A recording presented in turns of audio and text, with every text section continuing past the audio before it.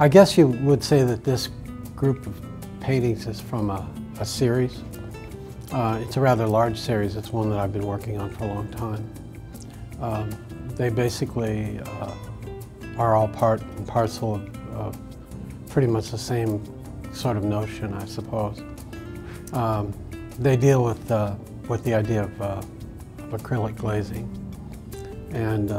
and how you can use a variety of different kinds of paint. Yeah, this exhibition is mostly acrylic, except a couple, and then there's some oil paint and some crayon in here too, and graphite.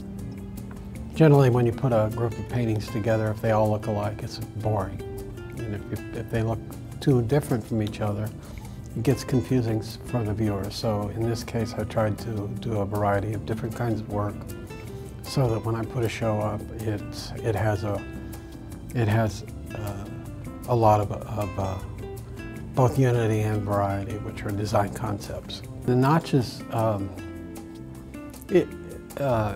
it was a device, an artistic device, in order to give work a regularity. I suppose a device would be like a logo outside the world.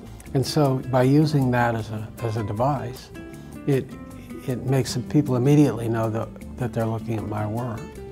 But there's also other practical reasons for that. One of them being they're done with board, so I can cut into them.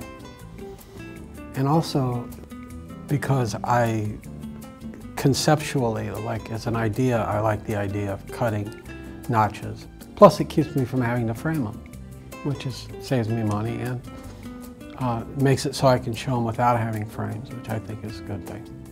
For me, at this point in my career, I'm not interested in doing all those phases. I just want something more spontaneous and more natural, something that happens rather than something I make happen.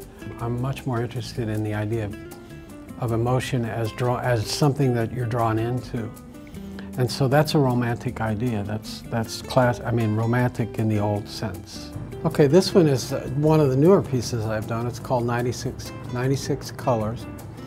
And it's a 96 color box of Crayola crayons, cut up into little pieces and then laid on a board and melted. And it was just that easy, you know, it didn't take me very long. It's been getting a lot of reaction from people. Everybody likes it because it reminds them of their childhood. This one is called Foundation, and it's like a cross-section of the ground with a foundation driven into it, like a building foundation.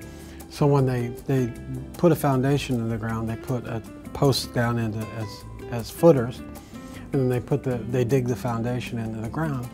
So the painting is, the top of the painting would be the top of the ground, and then it goes down.